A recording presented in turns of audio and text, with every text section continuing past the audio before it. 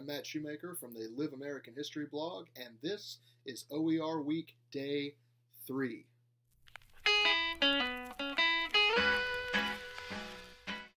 OER Week is an attempt to push myself to share more of what I am doing in my classroom with other teachers so that we can improve our discipline and we can improve our practice together.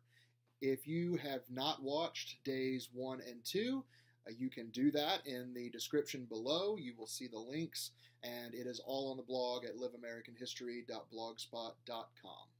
So today's topic is all about assessment, and I do not mean multiple choice assessment. I'm talking about authentic, real world, students have to know it, students have to prove it assessment. It is stale, it is static, and it's not a real valid indicator of what students know. If students can guess based on wording, that is not proving that they know it. That is proving that they are skilled with interpreting things and guessing. So you are testing something, just not necessarily your content. My biggest problem with traditional assessments, however, is the fact that people get so worked up about it. Kids get so nervous about assessments. It's instead of a day of celebration, which is how some teachers brand it, and that's great, and if that works for you, awesome. That's not really going to convince me, myself. I'm still going to have that same grimace on my face when it's test day because I hate giving tests like that. The kids freeze up, and what they could tell me in the hallway in an informal conversation, they cannot tell me when I ask them to put it into a short answer form. So I do not think that most traditional assessments, as we are used to seeing them, are valid in a 21st century classroom. My district began the transition to a standards-based grading system over the last couple years, and last year I piloted SBG in my classroom, and one thing I really appreciated about it was the fact that I had to think very carefully about what I was giving students and what I was assessing students on. So when I threw out handfuls of assessments because they didn't really show me what students knew and they weren't good assessments, even though I had used them for multiple years, I started looking for things to replace them with. And one of the buzzwords that I kept hearing again and again was gamification. And so I looked into it a little bit, and I bought this book. Shout out to Michael Matera, who has written this book, Explore Like a Pirate.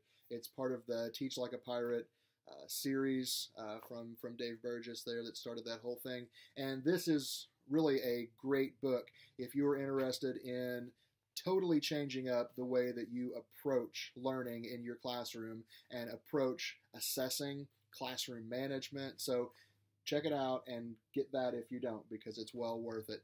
But if you just want to see what it's about before actually sinking the coinage on this one, on Wednesday nights, you can search the hashtag Explore Like a Pirate, XLAP, and you can open your eyes to a whole new world of gamification. I was really into the gamification idea, and I spent a lot of my summer trying to move my classes that direction so that I could go full-on gamification in August.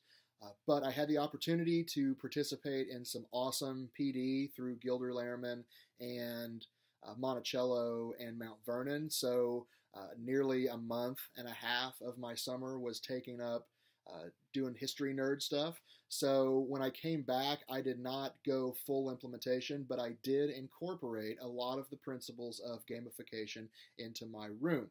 One of those was gamifying assessments.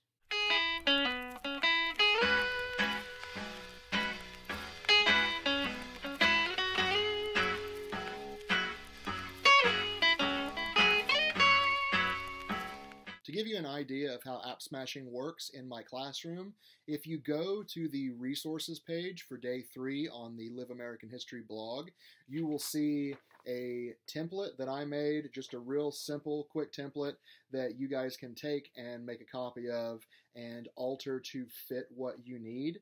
So I have these grids here, and there are ones that are grayed out, and then there are ones that are shaped kind of like a sideways cross or a T on there. And what I have done is I have chosen a particular set of apps that I want the students to use, and I put them on this piece of paper. Once you cut away all of the gray pieces, you are left with a shape like this.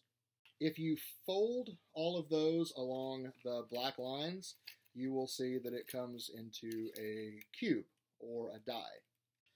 I just mocked this one up real quick, and so what we see is a different app on each side. Now, mine in my classroom, I laminated before I put together, and then I taped the bejesus out of it in order to withstand the trauma of 7th grade boys. So I have several dice in my room, and when it comes time to assess, what we will do is I have the students take the dice and roll 3 different times, or until they get 3 different apps. Now you could choose 1 app, 2 apps, 3 apps, 4 apps. It's completely up to you. You could take 2 die and have them roll and have them choose 1 from each die. On this one, let's say they might get Flickr and Slides and YouTube. So what I would then do is give the students a rundown of the learning targets for our standard, and again, this is on the resources for day 3. Students then have to use those apps that they rolled and create a product that addresses all 3 of our learning targets. If you go to the day 3 resources, I have provided links for you. One of the best that I found was over at Matt Miller's blog, Ditch That Textbook, where he has 4 different parts on how to get started, and as we can see in his 4th part, taking it to the next level. This does require some front loading. The good thing is if you are a one-to-one classroom, or you use Google Classroom or the Google Suite very often at all, your kids will already know how to use things like Slides and Docs. You can easily incorporate Sites because Sites has been redesigned and it's really easy to use for students now. You could bring in Sheets, you could bring in YouTube. If you do want them to use anything outside of the Google Suite, you will need to teach them how to do that before, so they are not learning and then trying to complete the assessment. And if technology is something that you don't have a lot of in your district or in your building, like my building, then you will need to probably do a little more front loading before you just push kids off the deep end into this type of assessment. Thanks for joining me, and I hope that you will come back tomorrow for OER Week Day 4, where we will be talking about the greatest movie trilogy in all history and how to work backwards in history to help students think critically and to solve historical problems. So until then,